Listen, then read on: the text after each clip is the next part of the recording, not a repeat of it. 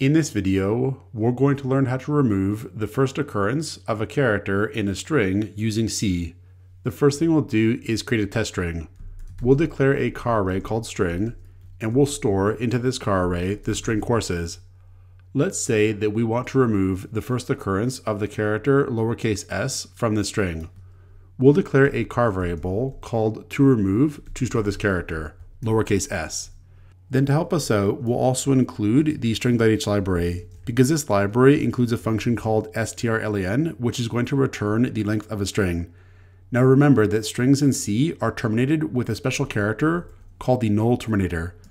So at the end of this string here, past this second lowercase s character, we have the null terminator character represented with \0, and this character signifies the end of the string. Now also remember that each character in this string is stored at an index.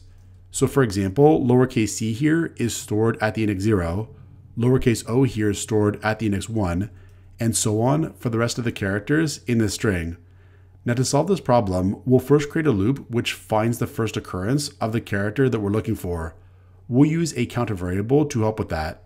So we'll initialize a counter variable I to 0.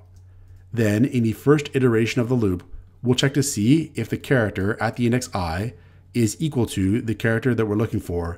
If it's not, we'll just continue to increment I. And we'll continue to increment I until I either reaches the length of the string or until we have at the index I the first occurrence of the character that we're looking for.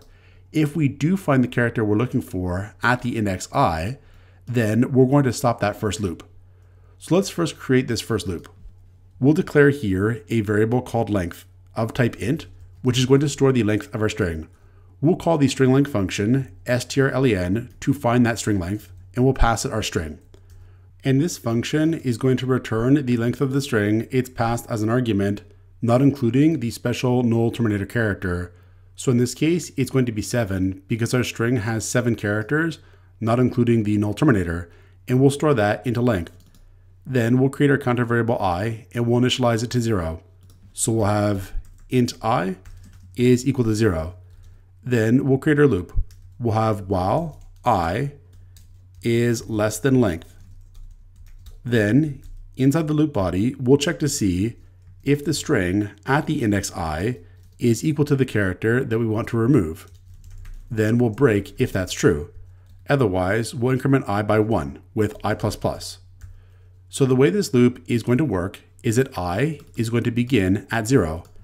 And with each loop iteration, we're going to check to see if that character at the index I is equal to the character that we're looking for.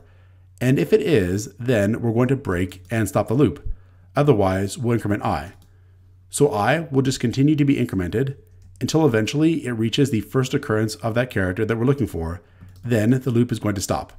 Now, if the character does not occur in the string at all, then I would just be incremented until I is equal to length. And at that point, the loop is going to stop because I is no longer less than length.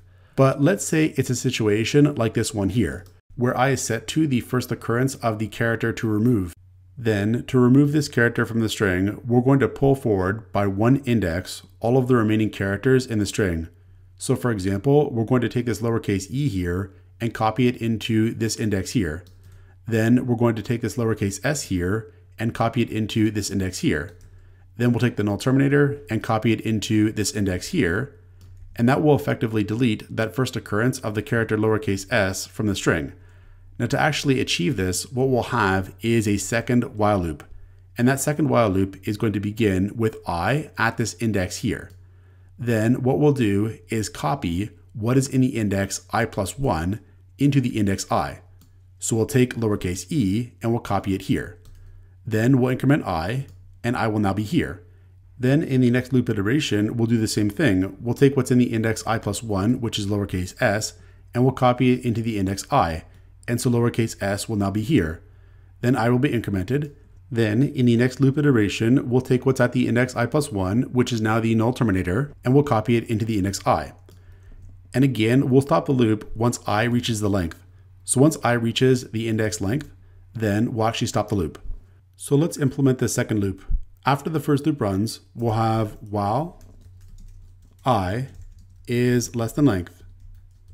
And we'll take what's at the index I plus 1 and copy it into the index I. Then we'll also increment I. So this loop is going to do exactly what we described. Then we can output the string with printf, and we'll have string, and then %s to output a string, followed by \n for new line, and we'll output the string. Then we'll set our string to courses again. So up here we'll now have courses, and we'll save it and compile and run our program. And we get here now courses with that first lowercase s character removed. So our program is working. Now, one thing we could do is put this logic inside a function, so we could call the function in different places in our program. So let's do that. Up here, we'll declare the function. We'll have void for the return type because the function is going to modify the string it's passed. It's not going to return a new string or anything like that. We'll call the function itself remove first. The function is going to be passed the string and the character to remove from the string. So we'll have char string for the string and const char to remove for the character. We can use const here because we're not going to modify this character. So we'll copy this and supply a definition of the function down here. And what we'll do is just cut and paste our logic into the function body. So we'll cut this function logic up here and we'll paste it into the function. And we have the same variable names here as our parameters here. So this should all work as it is. Now up here, we'll call the function. So we'll call remove first, and we'll pass it our string and the character to remove. And then if we save, compile, and run the program, it's going to work the same as before. So this is how we can remove the first occurrence of a character from a string using C. Check out portfoliocourses.com, where we'll help you build a portfolio that will impress employers, including courses to help you develop C programming projects.